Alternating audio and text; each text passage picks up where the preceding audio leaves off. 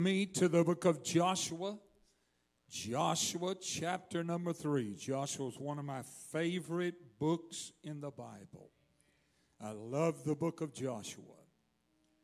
I want to talk to you about a word that God gave to me in a time of heavy prayer and intercession to God. It was a word that I knew God had spoken to me as an apostle and to the kingdom of God for the people of faith and for the people of Elevation Point, those who are connected to us supernaturally. When I was in prayer, the Lord said these words to me. He said to me as clear as if you were talking to me.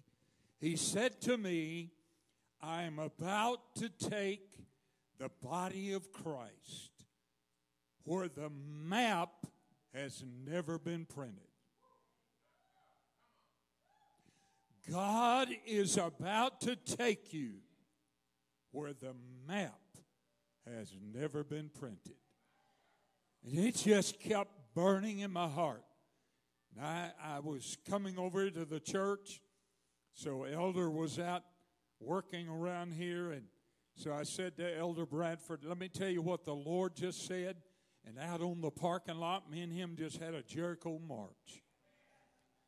God is about to do for the body of Christ what you have never, ever seen. I speak that prophetically to the people of faith. God is raising up a people who will dare to believe God in spite of. In spite of whatever is going on around you, God is about to do something awesome. Our text in the book of Joshua chapter 3, Joshua chapter 1, Moses died. Some things have to die for the next chapter. Don't make me stay there. Some things in your life must die before God can give you the next chapter. As long as you're holding on to it, God can't do what He wants to do in your life. How many is ready to go to your next chapter? How many is ready for God to increase everything you touch? You have to be willing to say, God, I release that so I can get that you have in your mind for me. So, Joshua, raised up, mentored by Moses, suddenly had the weight of the church upon him.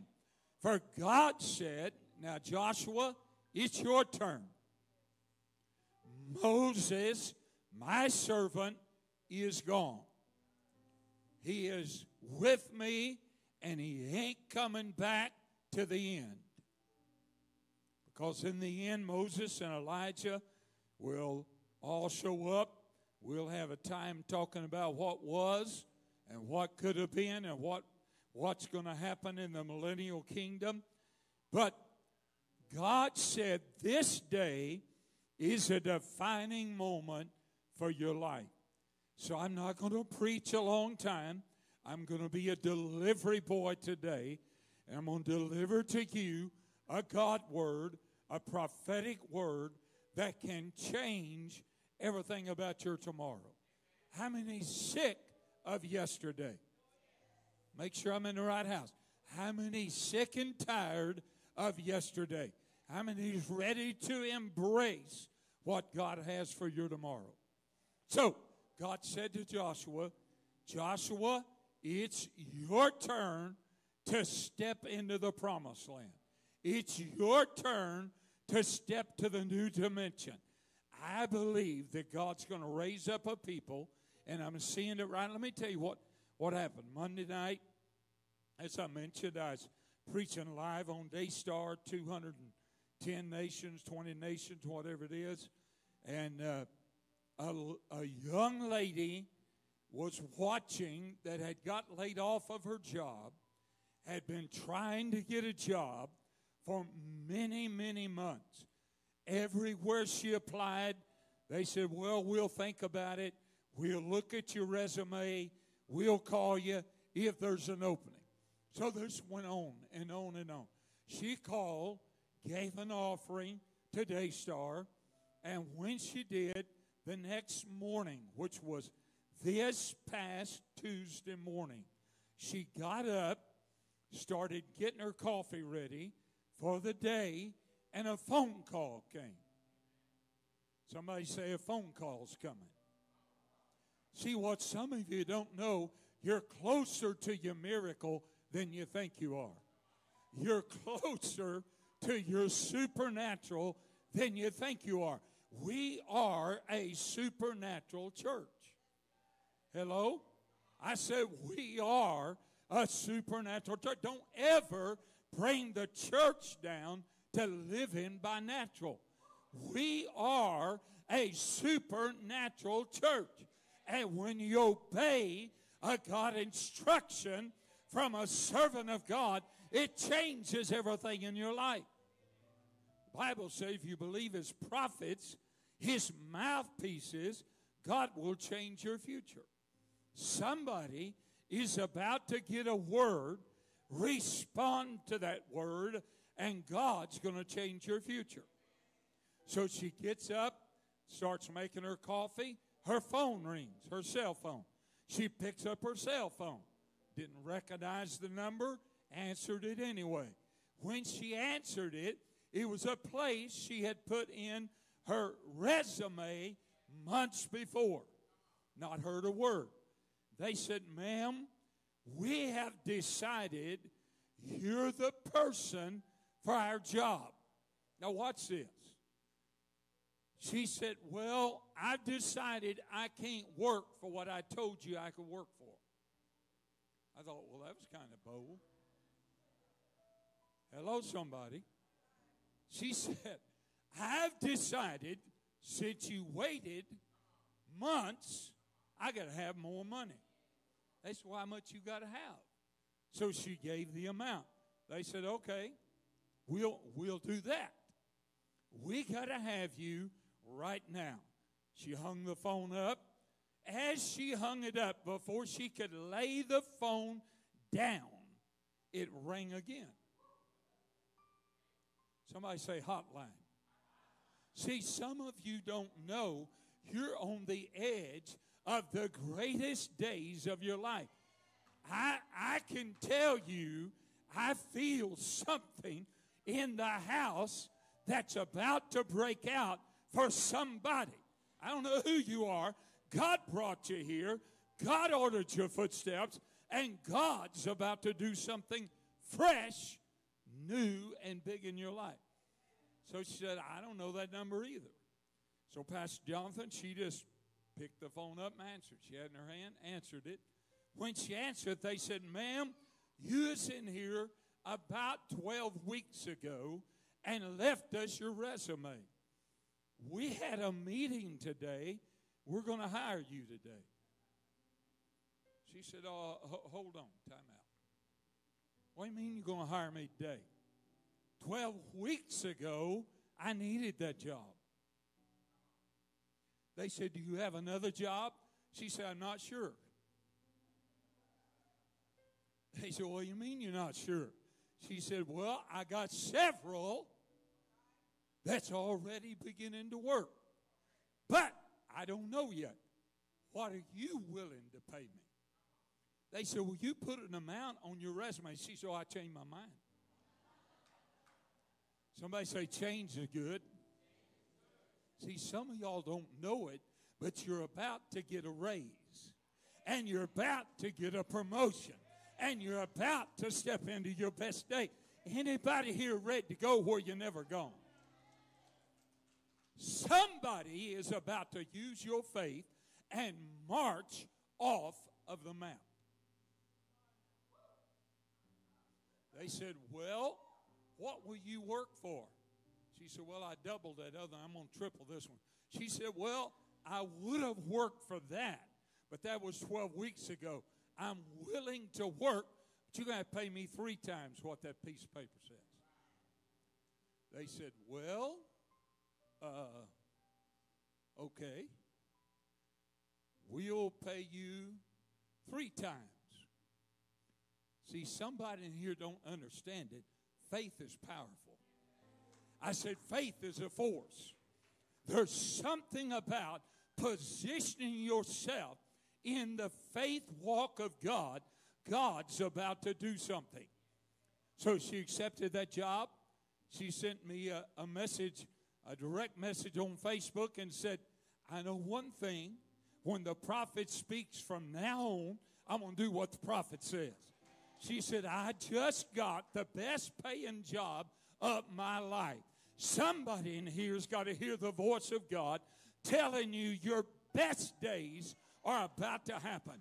Your best days are about to come in. Your best days are about to happen in your life.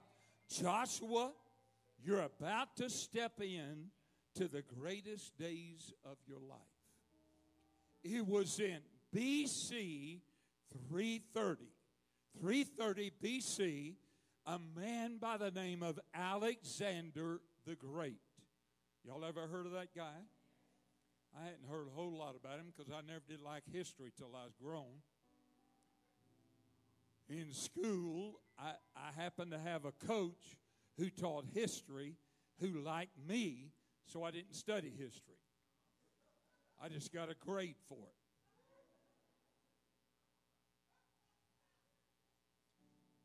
But then I went to college, and I thought, my God, I don't know nothing about history, and they signed me up for history. Well, anyway. Well, come to find out, my history teacher in college was my coach for rodeo.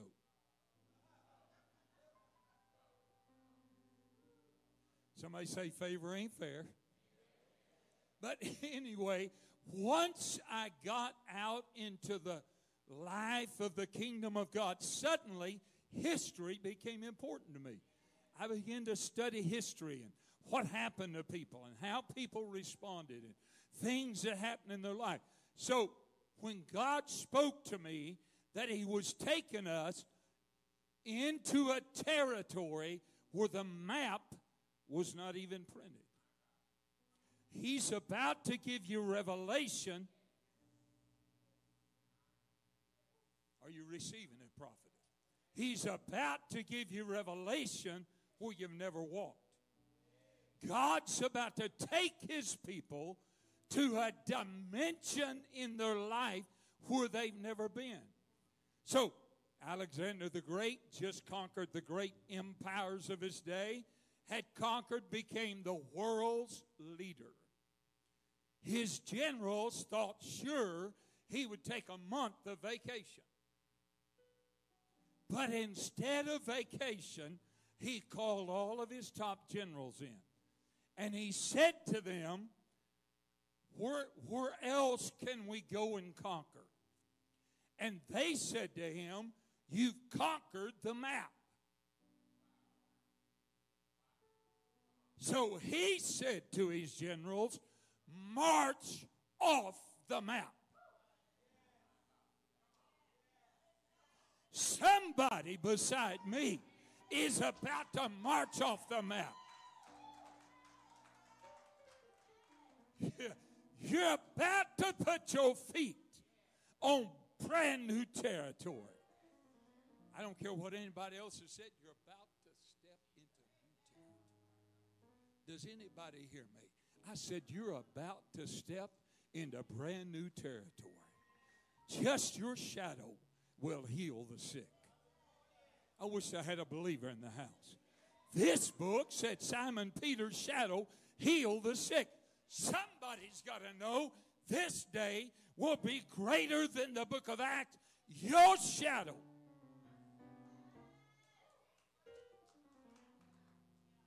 If a little boy can take his little basket of lunch and feed 5,000, what in the world can we do in these last days as we're stepping in to a brand new territory? I want us to get an attitude that Alexander the Great had. Men, take the armies and go where there is no map. I want some people in here to get up with an attitude in the morning. I'm taking over. It's my takeover time. I will not sit where I am another day. See, I believe the Holy Spirit of God is giving an order today to us to march off the map. How many in here is ready to march off the map? How many is ready to take your company where it's never been? How many is ready to take your job where it's never been? How many is ready to possess what you never possessed? So watch this. I'm going to read verse 3, verse 4, and verse 5. And then I'm going to give you the outline, and we're going to have communion. Look at verse 3. Joshua 3, they commanded the people, saying, when you see, somebody say, see. When you see the ark of the covenant. Somebody say the word of God. When you see the ark of the covenant of the Lord your God, the priests, the men and women of God, bearing that ark, then you shall get up, remove yourself from that place, and go after the word. Somebody say, I'm going after the word. Verse 4. Yet there shall be a space between you and it, about 200 cubits by measure. Come not near unto it, that you may know.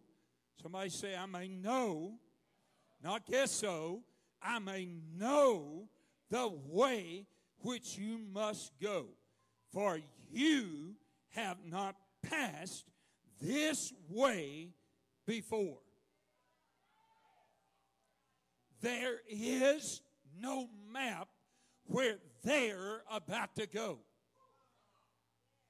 Nobody else had ever walked into the Jordan River. They're about to go where nobody else has gone. Some of you right here, right now, thought you just coming to a little old Sunday morning service, but God has a plan to take you where you've never gone. Look at your neighbor and say, the map ain't even printed yet. God's instructions to you are going to be so fresh and so powerful, you've never even been there. The map has not even been printed where you're about to go. My God, I'm excited. God is about to take you where you've never been in your life. Somebody say, I'm ready. And Joshua, verse 5, said unto the people, sanctify, separate yourselves, for tomorrow the Lord will do wonders among you.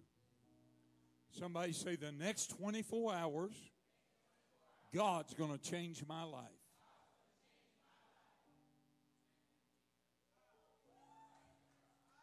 Y'all, make sure you have got your phone out and got everybody listening, because God's got a word for some of y'all friends. You need to go to Elevation Point Facebook. If you haven't at home, you need to go there. Share it, because God is about to do something off of the charts. When God spoke this to me, He was talking to me and to those that touch my life. God is about to take you where you've never gone. Somebody say, I'm ready. Now, some principles real quick that I want to give you, then we'll share communion. Number one principle, you got to be open to the new that God is about to do and embrace it. Somebody say, new things are about to happen to me. See, sometimes we sit in a church service, hear God's prophetic word, but never receive it because you don't embrace it. Somebody say, I'm going to take this word. Come on, say it again. I'm going to take this word and I'm going to live by it. Faith is a force. When you take the word, things are going to change in your life. Now watch this carefully. Isaiah 43, 18, 19, you know, it's one of my very favorite scriptures. God said, behold, I'm going to do a new thing. Can I tell somebody the passing of Billy Graham opened a door for a new thing? When that great general said hello to God, goodbye to his family, something happened supernaturally. God is about to do a new thing like you have never seen. Can I just say it this way? Your barren places are about to blossom. Your dry places are about to get wet. God's about to bring a harvest where there has been no harvest. God is about to show up where you've had to struggle. But may I just make an announcement prophetically? Struggles are ending today.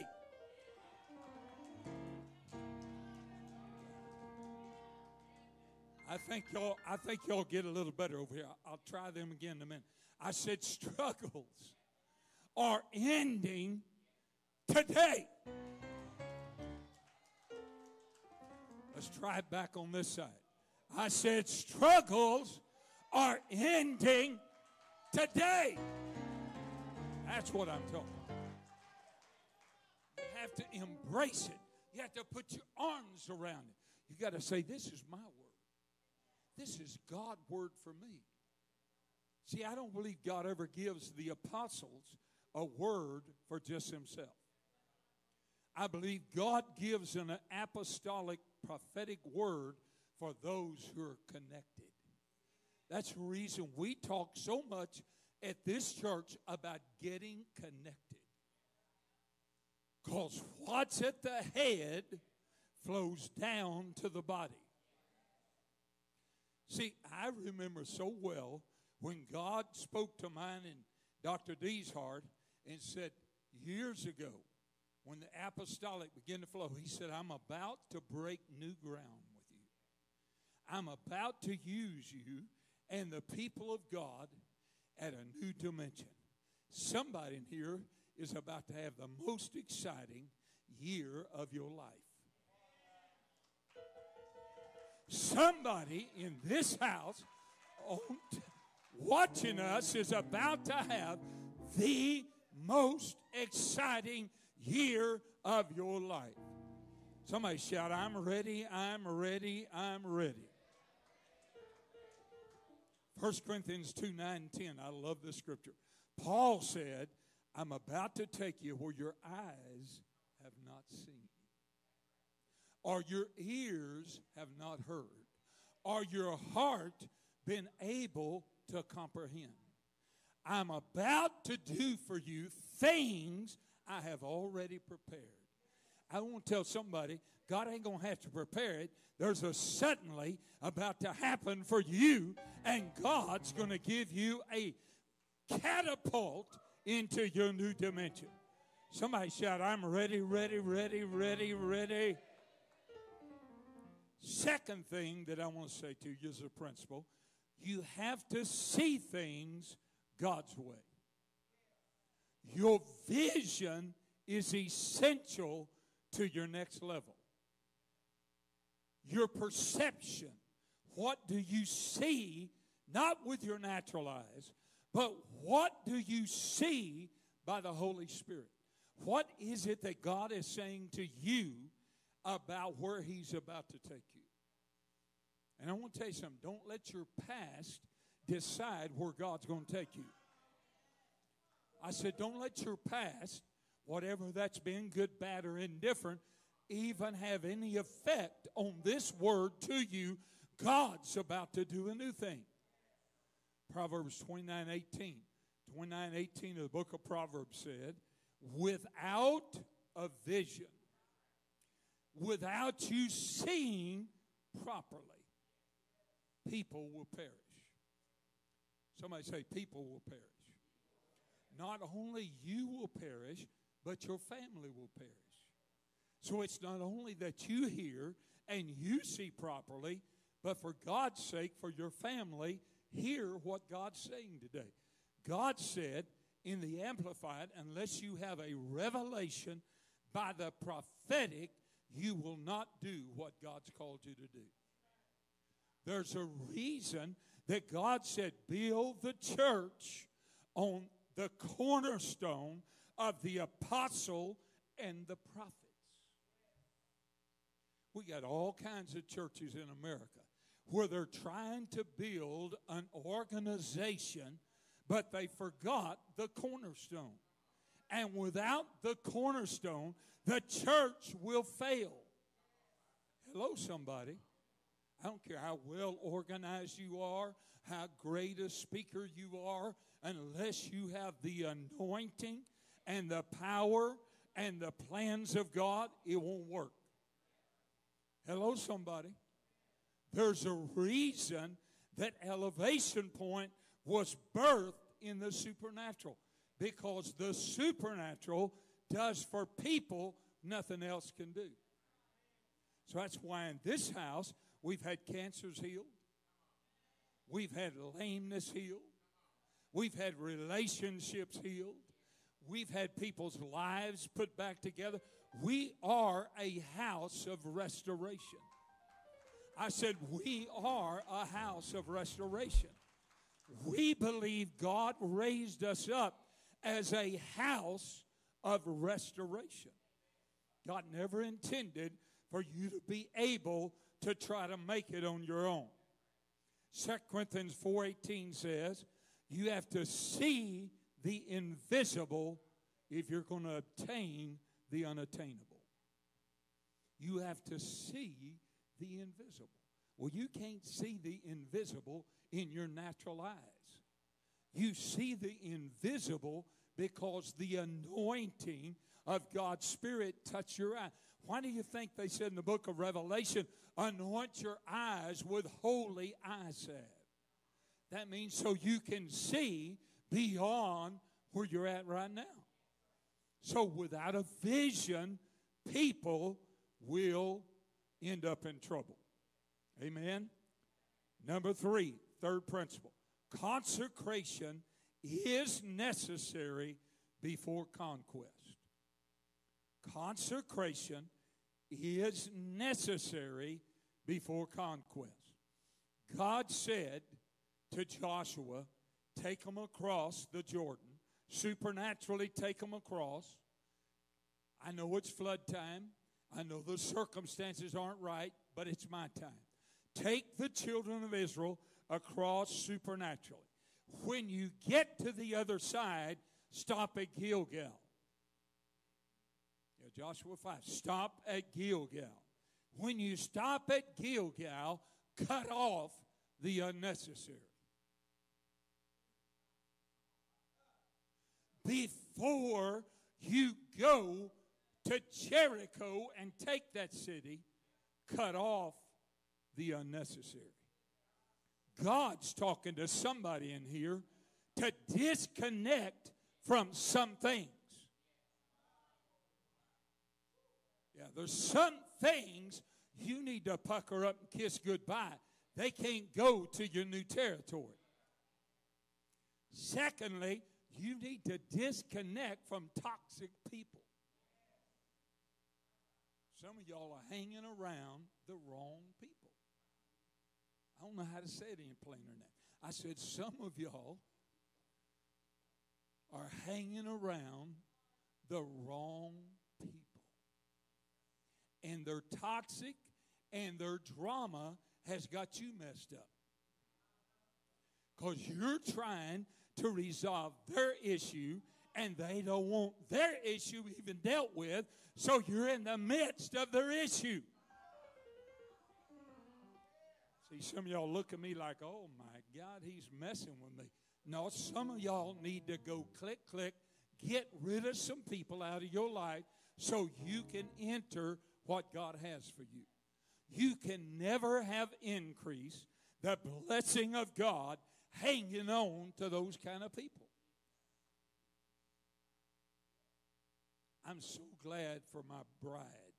20 years coming up. Y'all pray for her. She's put up with me 20 years. 20 years. More than 20 years we've been knowing each other. But 20 years. I hear you, Elder. I'm praying for Mamie too. He opened that door. Don't get mad at me. He opened that door. He knows I'm kidding anyway.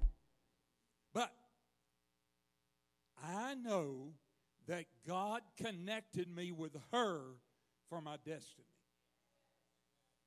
Hello, somebody. You've got to understand, when you come in this house, you make a connection in this house, God did it for destiny. God did it for purpose. Some of you got all healed up and been blessed, and you're about to enter the best years of your life because God wanted you connected to powerful faith people. People who say God can do anything. People who say nothing's too hard with God. People who say believe and all things are possible. But I never will forget, we hadn't been married very long.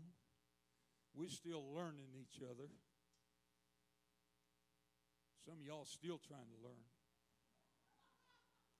I am too. And so I came into the office one day. I'd been out in the yard, and she had looked out the window, saw me talking to somebody. When I walked into the office, closed the door in our private office, she said, "Honey, I have a word for you." I thought, oh, okay. She's turned into a prophet. She looked straight at me, and she said, "That person is poison. Now, you keep drinking that poison, it's going to poison you." And I said, "Hello, world." I immediately took her word, went back to that person, and I said, "As of today, we won't be connected any longer." You say, why? Because they rejected the voice of God. I had dealt with them as a prophet many times. They rejected what I said.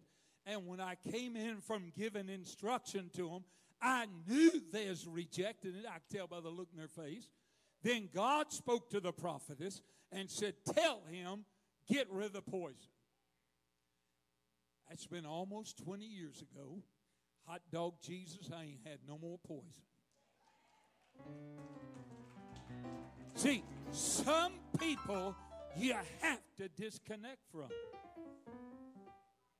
See, you got to separate yourself so you can get all he's wanting you to have. And that's not easy. I'm not going to tell you that's easy. Sometimes it's very, very difficult. But you have to do what God's called you to do. Don't hang around with a bunch of losers, negative people, small thinking, and expect God to give you the whole world. You got to hang with people who think big, talk their faith, and live it. Amen?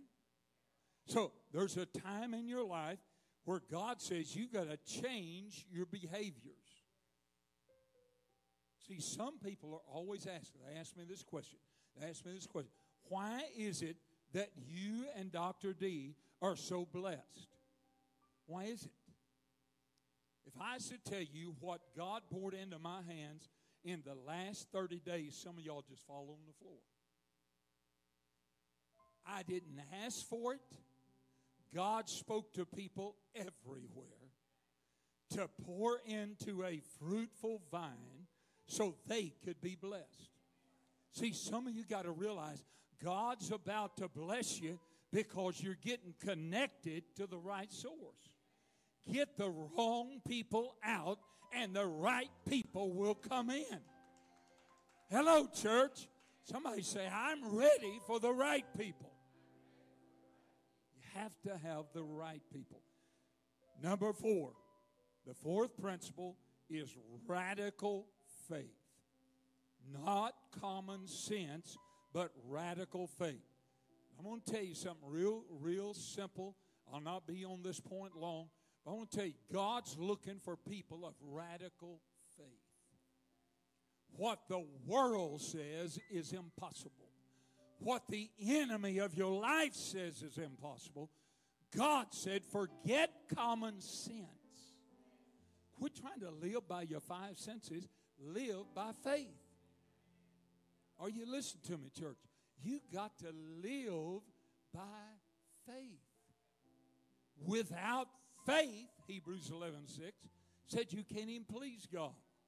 Without faith, you'll never get where God wants to take you. Sometimes you got to shut your brain down and let your heart rule. The Bible said out of the heart, man believes. Out of the heart, man believes. We need people.